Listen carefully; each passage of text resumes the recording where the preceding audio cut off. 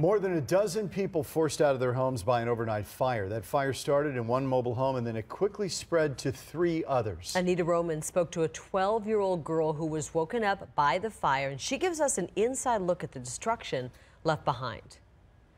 The fire completely destroyed everything right here that was close to the window. Sarai Vazquez walked through the charred kitchen of her family's mobile home this morning. Her brother's room in the same condition. Right now, he doesn't have bed. All his clothes are so dirty. It was around 12:30, the middle of the night, when the 12-year-old realized something was terribly wrong. I just heard like little pics, like pick, pick, and I thought it was finishing raining.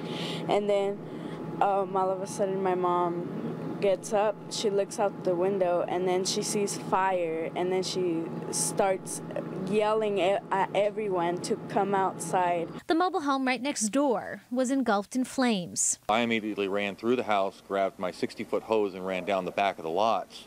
Started spraying water. She was grabbing the dogs and moving the cars just in case it decided to come up the trailers. No one was hurt, but 14 people were left without a place to stay after the fire spread to a total of 4 homes, including Sarai's. 3 minutes, and then that's when everything started getting bigger and bigger, and then that's when the firefighters came. The Vazquez family hopes to rebuild with help from their insurance company.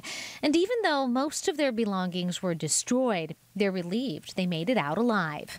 Anita Roman, Fox 10 News.